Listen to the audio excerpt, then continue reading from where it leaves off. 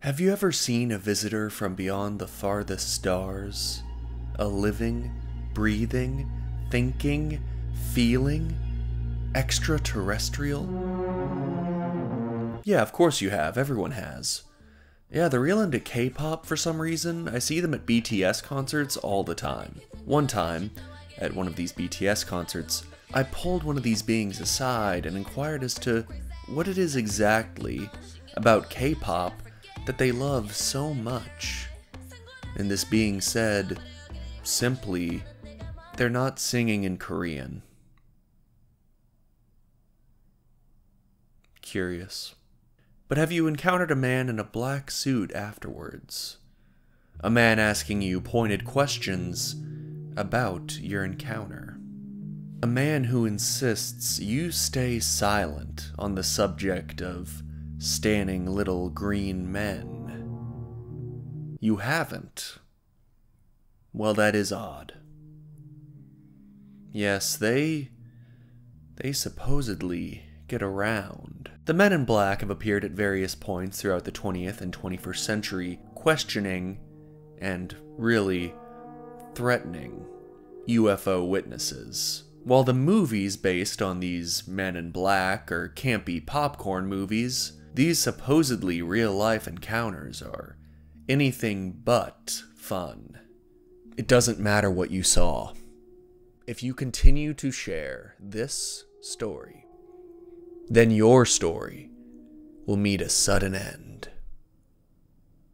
Let's think about this. The United States government sends people after you, and they threaten to kill you if you share your story. They don't kill you, they threaten to kill you.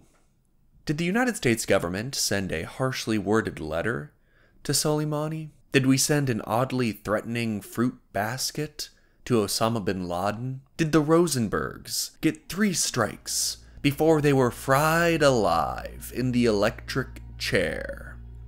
The United States government does not fire warning shots, particularly in the case of these hypothetical cases. It simply doesn't make sense. To threaten death is to lend credibility to these incredible stories.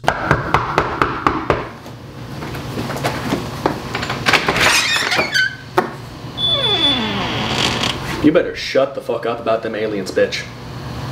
I heard you talking shit on the news. You saw some lights in the fucking sky, right?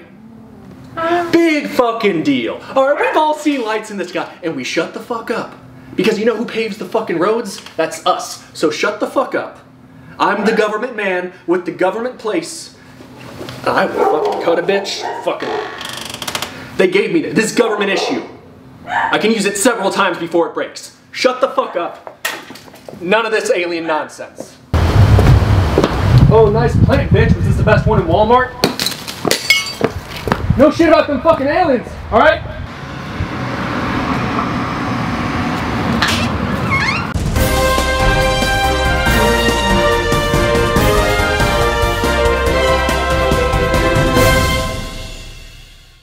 Some aliens showed up, and they abducted me.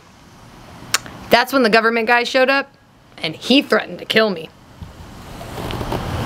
Are you not worried he'll kill you now that you've told us about it and published her New York Times best-selling book, Aliens Are Real? One of them abducted me, and the government is lying about him?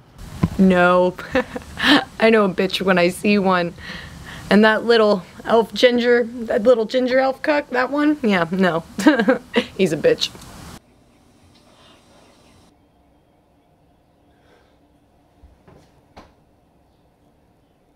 I don't know why she has to be so mean about it.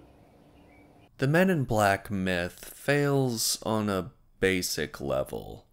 If you believe these Men in Black to be government men doing UFO cover-ups. Dr. Hopkins did not encounter a government man. As a matter of fact, he didn't encounter a man at all. Herbert Hopkins was a medical doctor living in Maine who had taken an interest in a recent UFO sighting in the area. He had taken to interviewing the witnesses using hypnosis. As the investigation continued, Dr. Hopkins began to feel disturbed. These accounts were truly incredible, but at the same time, consistent. He was staying up late, far, far too late, trying to work out the details of this case that had been troubling him so. In 1976, Dr. Herbert Hopkins received a sudden phone call in the night. What was the exact date on which this phone call occurred? September 11th. Coincidence? Yes, but I'm a man on YouTube talking about the Men in Black, so... fuck it. Al-Qaeda are all aliens. It's not a coincidence. I'm not the New York Times. Who cares?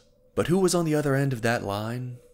None other than the vice president of the New Jersey UFO Research Organization, asking Dr. Hopkins if he could stop by and they could discuss the details of this curious case.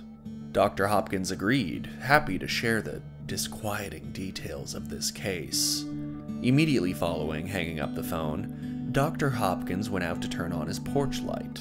It had only been a minute at most, and yet the visitor was already there. The features of this visitor were wrong. His ears were too small, as was his nose, and his lips were strangely thin, as well as a deep crimson color. He had no hair, no eyebrows, nor even eyelashes.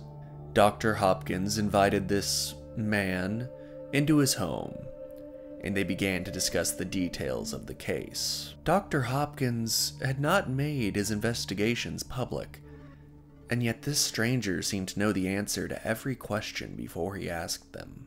With every answer Dr. Hopkins gave, the man in black would respond simply, "Yes. That is the way I understand it." At a certain point, the man in black wiped his lips, only to reveal that his lips were painted on, hence the deep crimson red. His mouth was just a hole in his face. The stranger then pointed to Dr. Hopkins' shirt pocket and said, simply, "You have 2 coins in that pocket. Hand them to me, and watch the coins." And before Dr. Hopkins' very eyes, one of the coins dissipated into thin air. The stranger then asked Dr. Hopkins about a fellow UFO researcher by the name of Barney Hill. The stranger asked, "Whatever happened to Mr. Hill?" Dr. Hopkins replied that he wasn't quite sure. He didn't know him personally, but he'd heard that he died in some sort of accident. The stranger responded simply, "No. He died because he knew too much." And with that thinly veiled threat, the stranger took his leave and left Dr. Hopkins even more anxious than he was before. What world had Dr. Hopkins only began to scratch the surface of? It had become clear that an actual, honest-to-God extraterrestrial had sat in his own home and threatened his life. There is, as I'm sure you've realized, no New Jersey UFO Research Organization. Nobody lives in New Jersey. Whoever this stranger was, he was not human. How did this stranger almost immediately appear at Dr. Hopkins' door following their phone call in a time before the existence of mobile phones? Why was his appearance so odd, and his manner of speaking so stilted and unnatural? Was he a YouTuber? Or a being from another world? So, what is to be taken from Dr. Hopkins' peculiar encounter?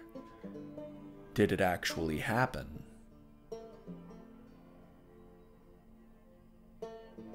There's no way to know for sure. I do think it would be hard to impersonate a human being. We express ourselves in a myriad of complex and nuanced ways that would most likely be lost on another intelligence trying to blend in among us. I mean, what do humans act like? A complex question, impossible to answer easily. You're a long-haul trucker driving through the American Southwest. On the side of the desolate desert road in the dead of night, you see a thin man. A tall, thin man. An impossibly tall, thin man. And when you stop to see if he needs help, you see he isn't a man, merely an attempt at one. What do humans act like? A complex question, impossible to answer easily, but something has been asking that question in the American Southwest for decades. In my next curious case, I will discuss the hitchhiker that has been haunting the American Southwest.